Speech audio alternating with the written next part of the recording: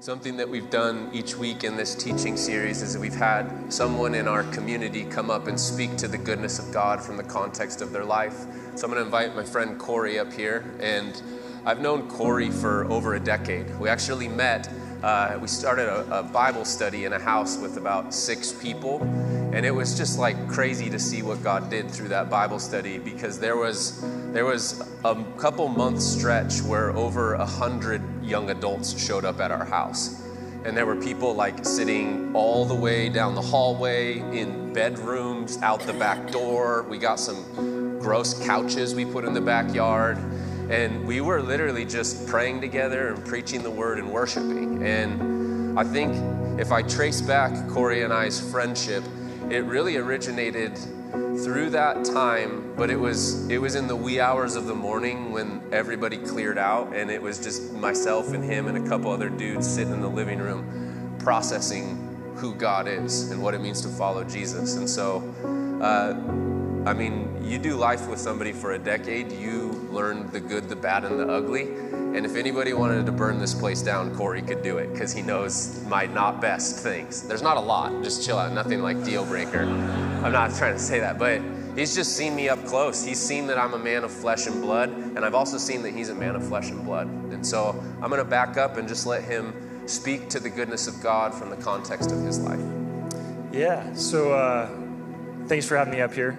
I just talked with Grant a couple minutes ago. I had something planned. I had talked about, because my life's pretty good right now. Like, it's pretty sweet.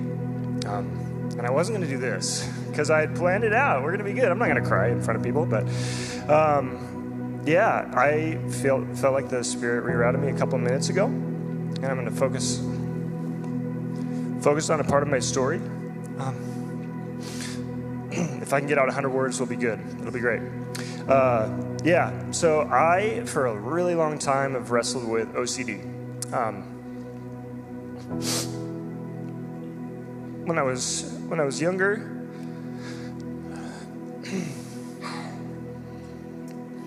I was afraid to hug my mom because I was going to hurt her. Relationships were really hard for me. And yeah, and I got married like a year ago, which is such a gift. Like that's a testimony to His goodness. It is. And then but even when I say that, I'm like, well, I went to therapy and I did this and I made this good decision and we worked hard on this, but like sitting in the tension of the reality that like it's God's goodness that got me here. And when life is good, I recognize that it's easy to fall into the temptation that like, oh, it's actually my good decisions, my hard work, my things that have got me to this place. When, Grant, you mentioned this sometimes, but the involuntary bodily function of your heart beating is a gift. We don't think about that. While we're sleeping, we don't stop breathing. So yeah, I don't know. This was totally different than what I was going to share, but God is so good. And some friends are going through some really, really hard things right now. So I sit in the tension of like, it's hard to see that sometimes. And even when it's really good, some friends' lives are really good. And it can be really easy to miss out on the goodness of God, thinking that you're the reason that it's good. But yeah, I think one thing I did plan was one obstacle to the visibility of seeing God's goodness is trust. When I don't trust Him, when things are hard, it's really, really, really, really, really hard to believe that He has my best interest at heart. But when I can take the step of trusting Him, it opens my eyes to the goodness and His provision, and that ultimately He has our best interest at heart. So, yeah, that's what I got for us today.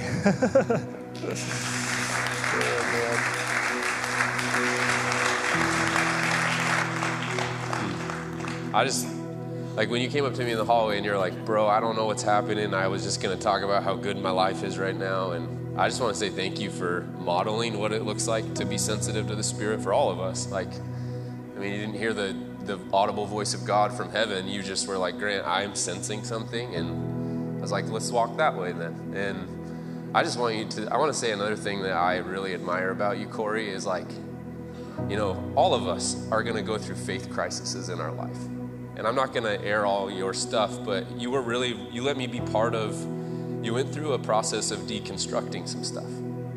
You sat in the basement of like, dude, is this even real? Like this, and you didn't stay there. And you didn't isolate yourself from community.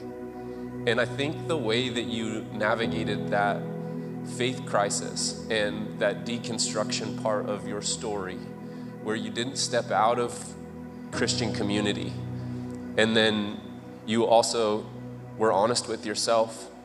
And what you just said when you talked about trusting God, I saw you trust God with a lot of questions that you had that you and I don't have answers to. And so I see God's goodness all over your life, and I specifically see it in that area where all of us have questions. All of us are wrestling with God to varying degrees.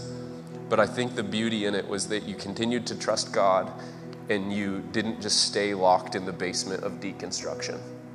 You allowed God to meet you in those questions and trust him with the unknowns. And so I just love you a lot, bro.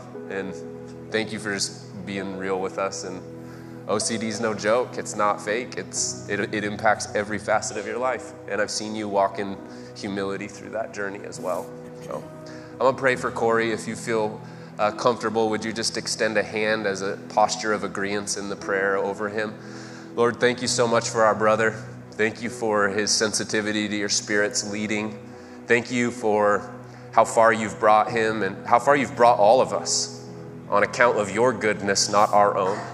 And so we just look at Cory and his life right now, and we give you glory and praise, and we express gratitude that you are a good God.